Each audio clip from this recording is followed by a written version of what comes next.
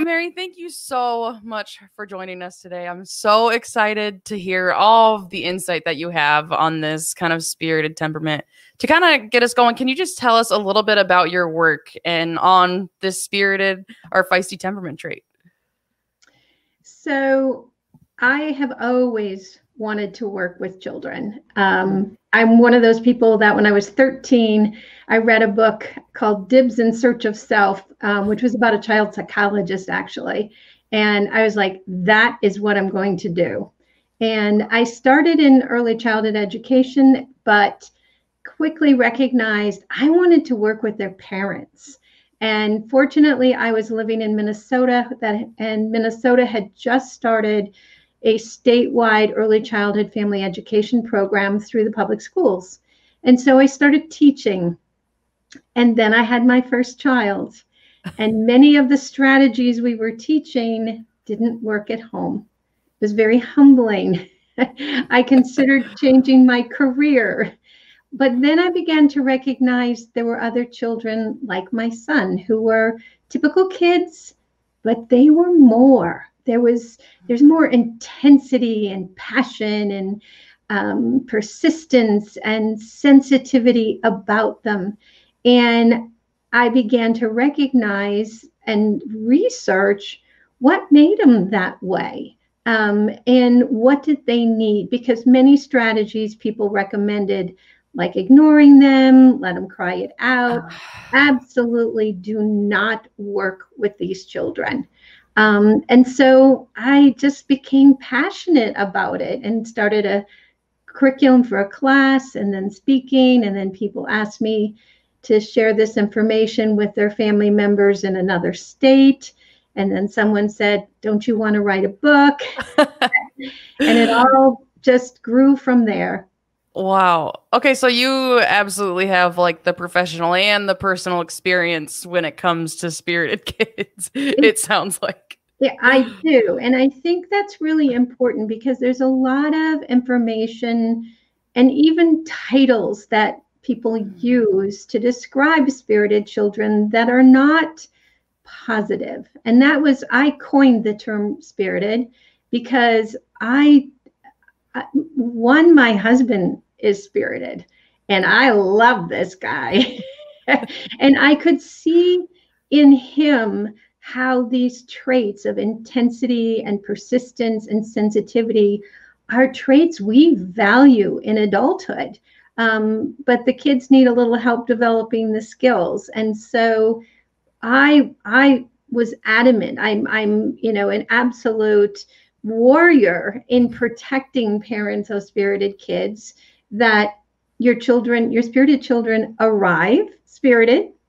And people will say, in utero, this baby was rolling around so much we called him Bear. Or, the nurses in the nursery said, you got to keep them in your room. This one's waking every other baby up. And they arrive wired like a race car. And it takes more skill to be the parent of this child who is sensitive and perceptive. Oh, absolutely. And yes, I have two children at home, and one of my kids, I would say, is spunky. I've listened to your book, and so I'm not sure all the way on that full end of spirited, but yes, some of those traits that just require more from us as parents, to navigate and to help them teach those skills. And so actually one of the questions I have for you is, you mentioned coining this term spirited. Sometimes we hear the term feisty or maybe a not so positive word, difficult. And so is there a difference between these things, or just spirited is just kind of a more positive term for it? Well, spirited is a very intentional term. Because what spirited does is immediately draw you to their strengths. And how we perceive someone changes our response. If we see someone as difficult and obstinate and, hyper, it's like, I don't want to spend time with this person. And the fact is, our arousal system goes up.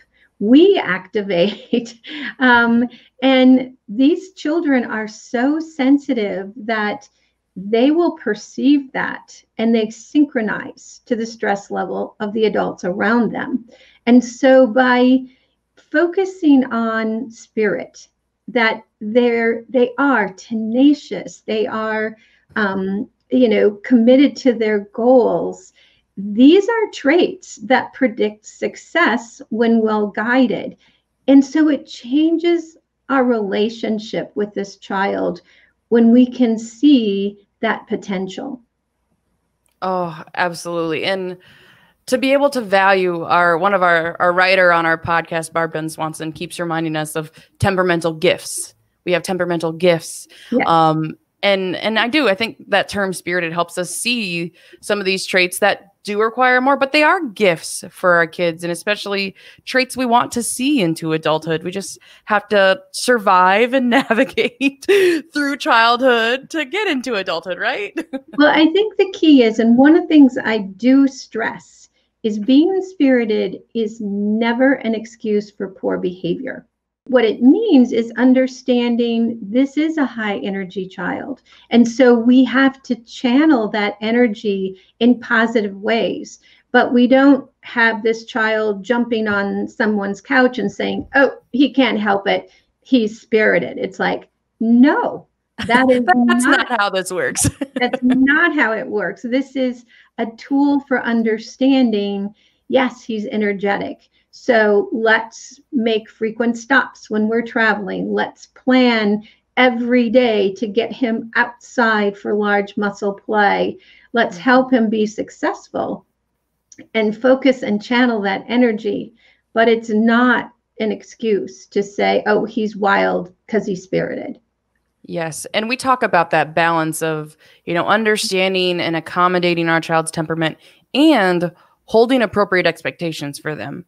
That like, yes, it is, you're not allowed to jump on their couch, or even though you're high energy, or the expectation is that you're allowed to feel frustrated. You're not allowed to punch your sibling. We still hold those expectations. And we understand, we work to understand and accommodate that temperament. And to teach the skills, so yes. One of the things that marks spirited children is their intense arousal system. They are much more easily triggered. Once they are triggered, they stay elevated longer. And as a result of that, they have to be more skilled, which initially means as the parent, you have to give them more support. So as babies, they need more holding, they need massage, they need breaks from stimulation, they need total darkness to sleep. So we have to be protective, and we break skills down into teeny tiny steps to begin to help them learn how to get the brakes on. We build their emotion vocabularies. They have to be able to say, I'm getting frustrated. You can't manage an emotion that you can't name. And so as a parent, we have to stop and think, what is he feeling and needing? And anger is the second emotion. So we can't just say, oh, he's mad. We have to get behind that. Is he afraid? Is he anxious? Is he disappointed? Did something happen that was unfair? Those are the words we have to get to and give to him so he can say, that's not fair, instead of kicking his brother.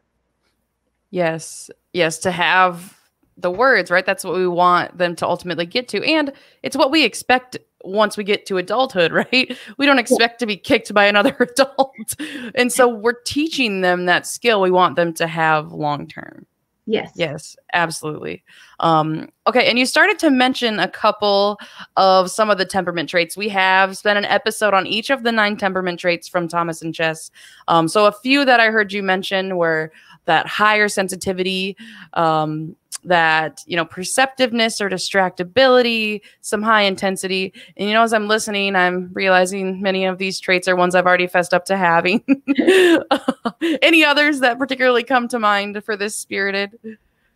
They tend to be slow to adapt. Many also have an irregular temperament, and so they really need their environment to help them set their body clock, because that's the other thing that spirited children must have is adequate sleep and regular meals and exercise and predictability in their day. That's foundational to helping them manage and regulate that fine-tuned arousal system. Oh, and we have some, yeah, spunky and spirited kids in our family, nieces and nephews and some, my own kids. And I think about even, when we're together at family holidays and things get all out of whack. And then by the end of a family holiday, we're like all exhausted from our children who are having a hard time. Yes. But because it's been very irregular. Right. Yes. And so thinking about that sleep and I think even just recognizing that it maybe takes a more conscious effort to help them sleep, or it takes more effort, to set up those regular meal times, that I think it's okay to honor that for parents. Like, would you say that that is something parents struggle with? Absolutely. We know that parents of spirited children have to be more skilled, and they are working harder. And that's one of the things when whenever I'm doing consults with families, is I'll talk about that taking care of you is taking care of your child. And I have a new book, Raising Your Spirited Baby, coming out, and 50% of that book is taking care of moms and dads, and helping them to get the sleep they need, helping them to remain calm so they can pick up the cues and respond quickly and sensitively, creating moments of predictability in the day for mom and dad, not, with a very irregular, unpredictable baby, it feels out of control. And so that self-care, and that's I really, again, in my interactions with parents, talk about, let's take care of you, because if you can stay calm, if you can pick up the cues, if you're able to stick I call them, because I'm living in Montana, I say, I want you to be a mama or papa grizzly when it comes to this routine. And so we have to take care of you. I remember all too well with my child that, yes, I would say is closer to spirited. Maternity leave with that very little, very irregular, very sensitive, very perceptive baby. That was hard. And I'll be honest, I threw myself into, that's what I thought I was supposed to do. Throw all of myself into this and, leave nothing behind, leave nothing for anybody else. And it was not good for me. And so I can appreciate, I've very much lived how hard that is. And I mean, I love my daughter, right? I love that she's spirited and spunky, and all of these traits are so fun for me. And I know will be great traits in adulthood, but that doesn't mean it wasn't really hard then. And so I'm excited that we get to talk with you so that hopefully other parents can feel more prepared to navigate when it's tough and to have strategies for these kids that are just more. Right. And I think, what you're also talking about there is building your support system. Raising a spirited child is not something you want to do on your own. But the challenge is, because their intensity is significant, like, you worry, well, if I leave him with somebody else, will he freak him out? Or we need somebody who will honor his routine, and not say, oh, he's not tired, look at him, he's running all around. And so we have to work harder to build that support system. And we also need those people who say, look at his coordination. Oh my gosh, he's so curious. Look at him on that dining room table, or, in taking apart something, and can see again the beauty of this person and the wonderful aspects of him or her, and not only understand, but I think appreciate and realize, lives are richer because this person has come to live with you. Oh, yes. And all of the things you said, I am thinking of people and children in my life that I'm like, oh, the stories we could tell, right? Um, and I even think of legitimately having conversations with friends and family, where they express a concern about, well, we can't just hire the neighbor kid down the street. Like, I don't think they can handle them. And so like you do having specific people in your support system who understand and value, yes, that value, not just tolerate, right? We want people who Right. love this kid like we do, and see those beautiful things, because there are so many wonderful traits about this particular temperament style. You mentioned that curiosity. I think of one of my favorite things is just the sense of humor. Like, Yes. I think spirited kids are just so funny, and sometimes getting myself into trouble because I'm laughing maybe when I don't want to be or shouldn't be. But there's so many great things about them. And the creativity, and I love, I've been working with spirited children and their families for decades now, and people will send me updates or photos. And I recently got a photo of a young woman riding a camel. This was pre-COVID. And the mom said, "This is my spirited young adult adventurer." And she was riding camels somewhere in the world. Wow. And I think, wow. she had graduated with honors and double majors. And, we do know from the research that given what they need, these children do excel. And they're pretty amazing people. Mm-hmm. And that's something to cling to as a parent, that long-term mindset of, who will you become and the ways that you'll excel. That's a great thing.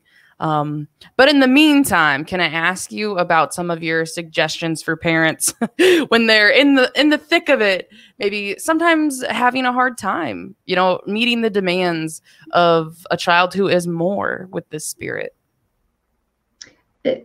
Well, again, I like to focus on kind of two elements in working with the spirited kids.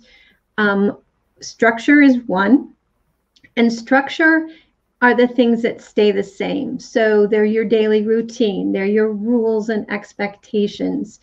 And when parents come to me for consultations, I often, actually the majority of time, the first thing we do is create a daily routine that protects their sleep, that reduces and eliminates surprises and unnecessary transitions. So we set it up that they wake up, they get dressed, they toilet, brush teeth, hair, toilet, all of those things before leaving the sleeping area.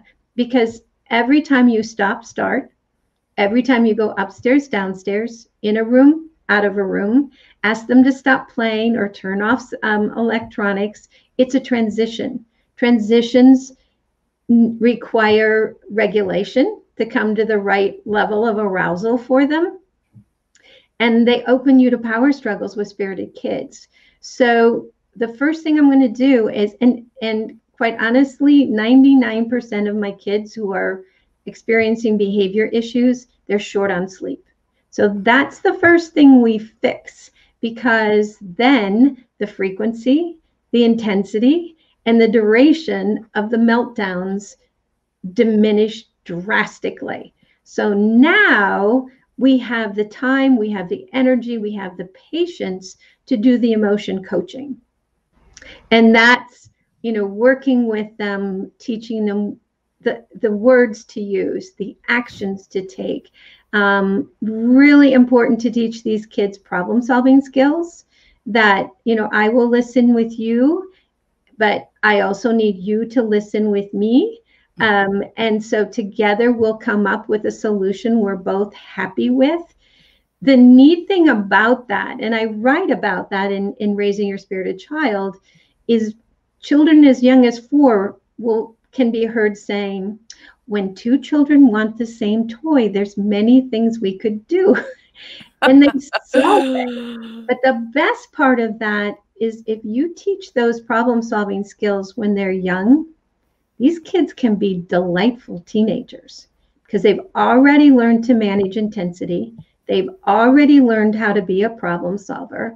They're perceptive enough to keep themselves typically out of trouble. And because you've had to form that relationship with you, they're comfortable coming to you as a resource. I love all that. And I'm thinking to myself of, like I said, all the stories we could tell. You're talking about structure. One thing we do with our, preschool age child, we call them done cards. And they're just kind of the routine that no matter who is putting you to bed, in our house, is it mom, dad, or if like a grandparent is here, that the routine looks the same. And then when you've gone to the bathroom, you close the card and it's done. When you've brushed your teeth, you close the card and it's done. And I'm like, okay, all right, we're doing okay with that. And then there's downstairs cards, for in the morning. She's got to like get dressed, go to the bathroom, brush teeth. And then once we get downstairs, you get your shoes, you get your backpack, and then you get breakfast. And figuring those kinds of things out to help provide that structure and consistency. We have found it helps eliminate a lot of the meltdowns and struggles. She knows what to expect with us, no matter who it is doing that particular routine that day. Well, and the two other things you've done with that, Mackenzie, is along with your words, you've provided visuals. And because spirited children are so perceptive, sometimes they have difficulty processing directions if they're only verbal. So when you use visuals, like your cards, or I'll do visual plans that we lay out like a cartoon frame, that you add that visual component to the verbal direction, and now your spirited child can hear you. And the other piece that you've done, as you said, is when you have that predictable routine, is anyone can do it with your child. So now you get a break because grandma can do it. The sitter or the nanny can do it. Dad can do it. Anyone that is a caregiver for the child can do it. And again, it remains consistent because you have it established and you have the pictures that show everyone what to do. Oh, yes. And it's a nice thing. My daughter, like I said, a little more spirited, that low adaptability trait of this isn't how we do it, and so if you try to do stuff out of order or what she considers out of order, that's not how you do it.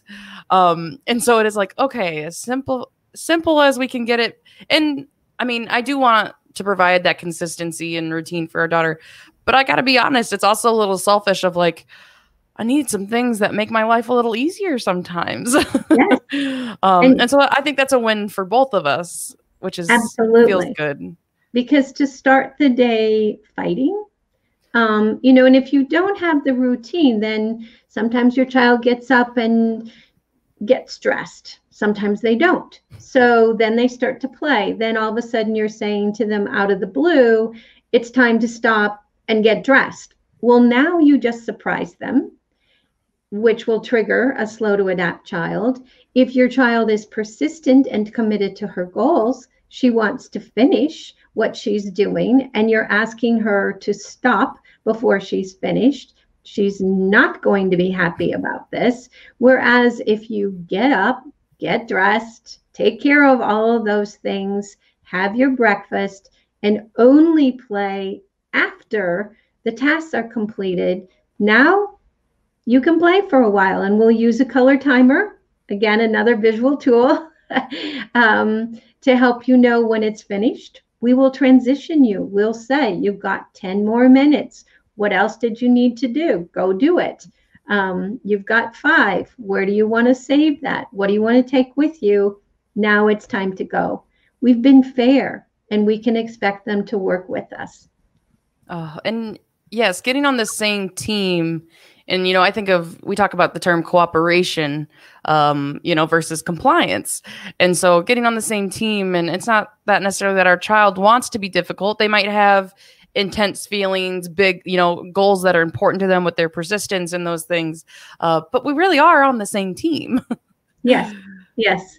And the other piece of that is we also set clear limits with spirited kids. And the challenge with that is if you as a parent are not as persistent, or you're highly sensitive, and when they shriek and it is louder and more piercing, that you want to you don't like it, you want to avoid it. And so sometimes we don't follow through because we don't want the fit. But the fact is our spirited children need to know what we do, that we will do what we said we would do. So for example, it's time to go. You can walk to the car, or I will carry you. I'm going to count to 3. If you haven't decided to walk, then I will carry you. And you count. 1, you can choose. 2, you can choose. 3, you didn't choose. So what you did choose is that I will carry you. And this is when the child throws a fit and says, I'll do it. And a parent must say, sorry, you made a choice, and then pick them up and carry them, so that the child learns you will do what you said you will do. And those limits are clear, and they can trust how you will respond, which actually is calming to them because they can predict it. Providing that, yes, that sense of predictability, which again, low adaptability comes out to play. They know what to expect, makes it easier, makes their world easier and more consistent. Yes. Oh, that makes so much sense. So I do have a couple specific questions that I feel like come up when we think of this child who's maybe, like we said, more spirited and wonderful in so many ways. But sometimes I like to call them the parenting conundrums. So with a spirited child, I think a lot of times we wonder, especially if our child, like you said, irregular, you kind of covered a little of this, but is flexibility important with a spirited child? Because, you think of accommodating their temperament, or, rigidity in terms of getting them what they need. So how do you help us as parents kind of define, does our kid need more rigidity, or do they need, like that things are firm, or do they need more flexibility? They need both. Okay. So what and I will say, instead of rigidity, they need consistency and predictability. Okay. But they also need, and often for spirited kids, we actually have to teach flexible thinking. So like you said, for your daughter, it's like, okay, it's out of order. This is not right. But perhaps we don't have what we need today to follow the typical order. And so that's where the problem-solving skills come in, to be able to say to that child, we've got a problem. Usually we have yogurt smoothies for breakfast, but we're out of yogurt. So we need to think of 3 things we could do to have a good breakfast today and would make both of us happy. And your child says, go get yogurt. Yes. And you say, that's one idea, but we need 2 more. And she locks in, I want yogurt. There's nothing else. And that's when we have to say to her, that's rigid thinking. We have to be flexible thinkers. We need 2 more. If you need to take a break for a couple minutes, we'll take a break, and then we'll come back, because we need to we need to be flexible thinkers. And so we work with them, and sometimes we have to set a limit with that, to say, I'm going to give you a break. If you can't think of any other things, then I'm choosing scrambled eggs today.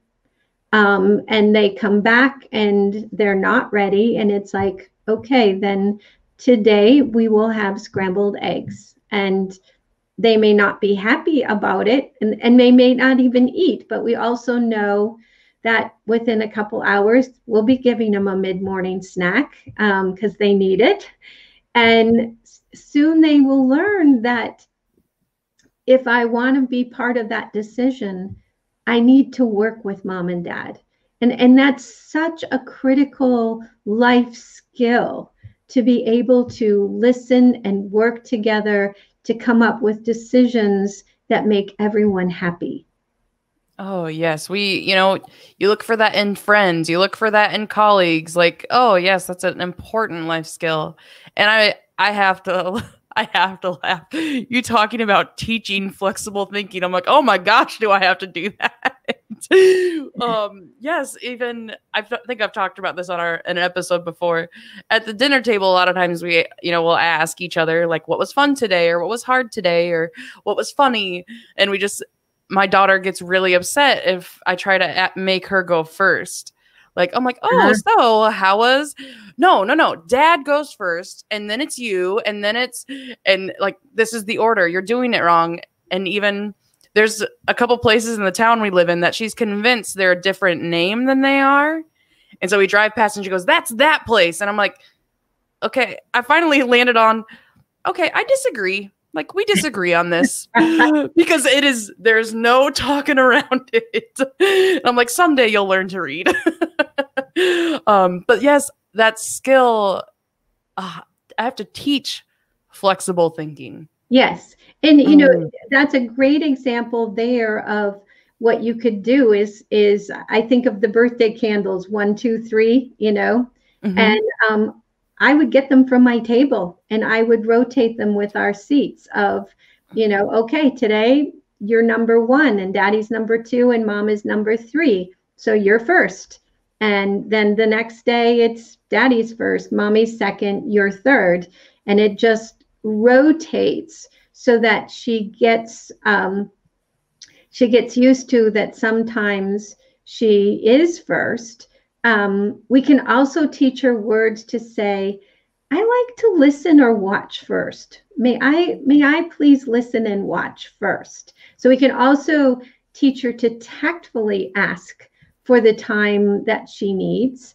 And so it's that combination of both teaching her how to ask for what she needs respectfully and appropriately, but then also sometimes you got to go first. And so we'll practice it a little bit. And this is a very non-threatening situation to practice it. Yes. And that is one thing that I know you really have in the resources that you have available, talking about how to teach our kids about their own temperament so they can advocate. And that's one thing when we did our kind of dive through these different temperament traits this season, we haven't really gotten to cover too in depth yet. And so I just want to tell our listeners, we are going to talk about this strategy more on our Facebook Live at the end of the season, because I think that's such an incredible and empowering skill to hear a 4-year-old, that's how old my child is right now, say, I need some time to warm up, or, I need this, I'm not quite ready, and saying those things, and they can. And I even think, teenagers Absolutely. that have that emotional intelligence to say those things, who are spirited, or heck, I even think of myself as probably a spirited, if I'm honest, adult. When I have a strong, intense reaction, I have to say things to people like, I need some time to process this, instead of, I think this is stupid, right? Right. So yes, I love that idea of the tact. We can teach our spirited, intense kids some of that tactfulness on how it's appropriate to express what they need and want. Yes. And many spirited children also have a strong sense of justice and fairness. They don't like things that seem unfair. And so for those kids, we have to teach them phrases like, that doesn't seem fair, or I don't like that rule, or I have a different idea, or may I have a choice. So again, they are assertive and they are going to be leaders and they are going to question authority, which is actually a good thing. But we also can teach them to do that respectfully and appropriately. Yes. Oh, I can, like, that's not fair like rings around the halls of our home. That's not fair. That's not fair. All the time. So you say that sense of justice. Oh, I see that play out in my family. Yeah. Oh, excellent. Well, I do have another parenting conundrum I want to ask you about. Okay. So, we've had an episode on parenting styles and those things, we talk about trying to balance appropriate expectations and warmth. But sometimes when the idea with spirited kids, that they are intense, that they are more, sometimes parents feel, the word I'm thinking of is like that they need to dominate, right? They need to show an intense child or persistent child who's in charge.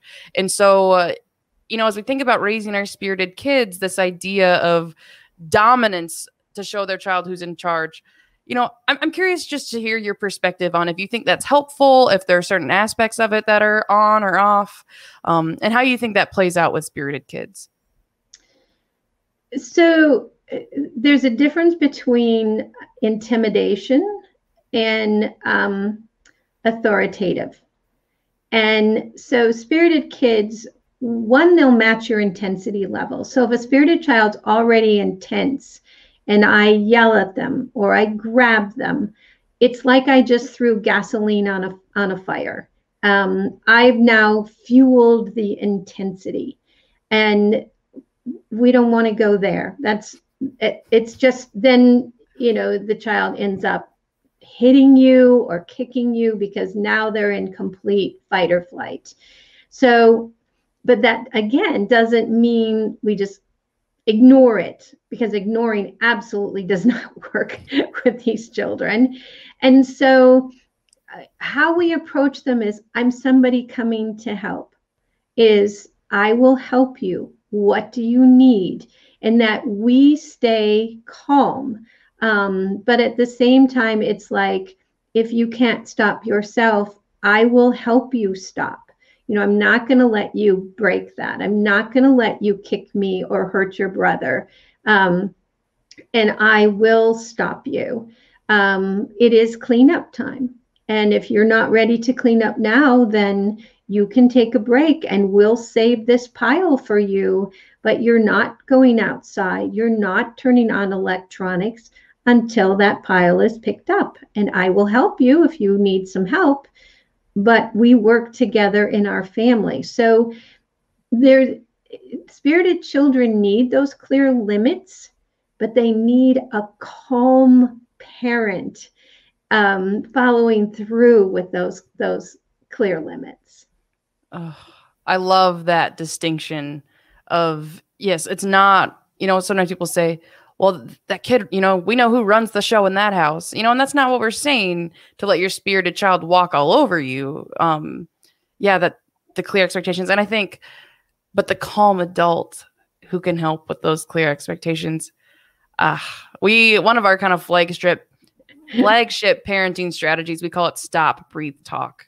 And we talk about the value of recognizing our own emotions. We stop the interaction, no matter how far we are into it. We take that deep breath that helps re-regulate our system and our brain. And we think about what we want from the interaction. And, what we really want is to teach our child to, we all work together to help clean up, or to teach our child it's important to keep our bodies clean. And that's why we take baths, or, what's the real goal? But we have to be regulated to do that. And so you're talking about being a calm parent. I guess I just want to remind everybody that stop, breathe, talk, that deep breath in the heat of that moment, especially like I am also an intense person and I have an intense child, more than one intense child. And so I have to take that moment to re-regulate, or it does. That gasoline on a fire is exactly what it is. And that is one of the challenges, because there's a genetic link to being spirited. So what triggers your child will also trigger you. And again, another thing I work with parents is protecting their sleep. And when we do a daily schedule, the first thing I do is, one, I encourage them to wake 30 minutes before the kids so they can dress in peace. They can do some meditation. They can exercise. They can savor a cup of coffee. It doesn't matter what, as long as it brings them to a point of calm energy. Because starting the day with a child jumping on you or screaming in your ear, you start the day in the red zone. You're already intense energy. And then the other we do is after kids go to bed, if you're co-parenting, it's couple time.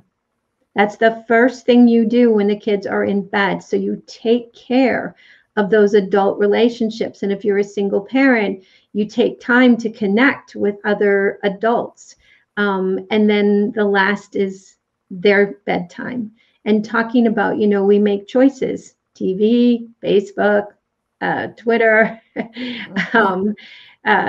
or sleep. And please choose sleep.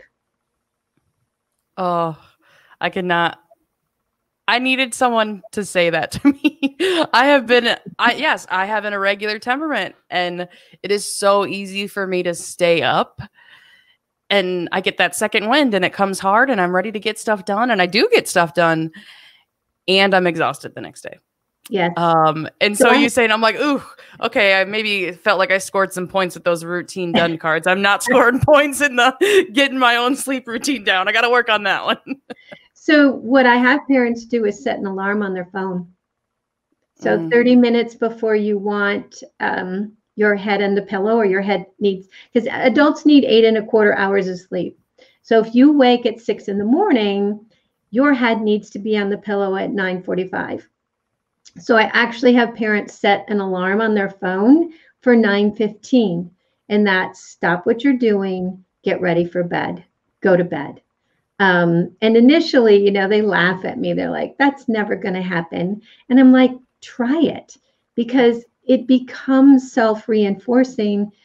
You aren't exhausted. You actually still get all that stuff done because you're more energetic, but it's not at the expense of your sleep and your well-being, because there's huge health costs to not getting adequate sleep.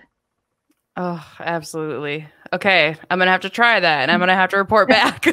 Well, I even think that's kind of like sneaky teaching yourself for forewarnings, which we talk about giving our kids who are less adaptable. Like, okay, you have 10 minutes. Okay, you have 2 minutes. Like, okay, I have 30 minutes before I have to go upstairs. Right. Oh, that's so great. Oh, well, Mary, thank you so much. I guess I do want to give you one more chance. Is there anything else we didn't cover that you want to make sure that parents of spirited kids get the chance to hear? I think two things. One is there's information to make it better. You're not alone. You don't, you contribute genes if this is a biological child. But the bottom line is your child came wired to be spirited. This is an asset. These are traits that we value in adults. And whether it's my books, Raising Your Spirited Child, Raising Your Spirited Baby, the books of others, there are other wonderful temperament authors, that there is information that will make it better. And you truly, there's those who've gone before you. You don't have to travel this path alone. Oh, well, thank you so much, Mary, for joining us on this podcast episode. It is so great to have you and to hear, you're very specific. You have great experience in this specific expertise in this temperament. And so to hear all of your strategies and insights, and honestly, just your encouragement that you've lived the spirited child life and that you value spirited people, I think it's just so good to hear from you. So thank you again for coming on our podcast here. Thank you. And if I can add one more, I thought of one more. Yes. There is a Facebook Spirited Child group. It has tens of thousands of parents in it from all over the world. It's active 24/7. And you can also go to my website and sign up for the weekly blogs, and they'll come right into your email box on just different strategies in working. Otherwise, you can also find all of them on my website, parentchildhelp.com. Awesome. Which we will go ahead and drop that. We have a temperament kind of landing page that we have on our Science of Parenting website. So we'll make sure we drop that in there so parents can find those resources. Great. Thank you. This has been so fun. Oh, thank you. Well, I just want to say thanks again for coming on The Science of Parenting and talking about the research and reality around the spirited temperament. Thank you.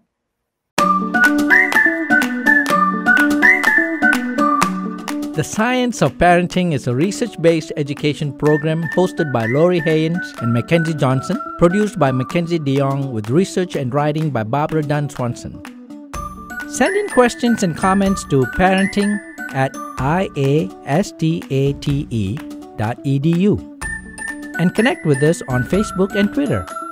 This program is brought to you by Iowa State University Extension and Outreach. This institution is an equal opportunity provider. For the full non-discrimination statement or accommodation inquiries, go to www.extension.iastate.edu/diversity/ext.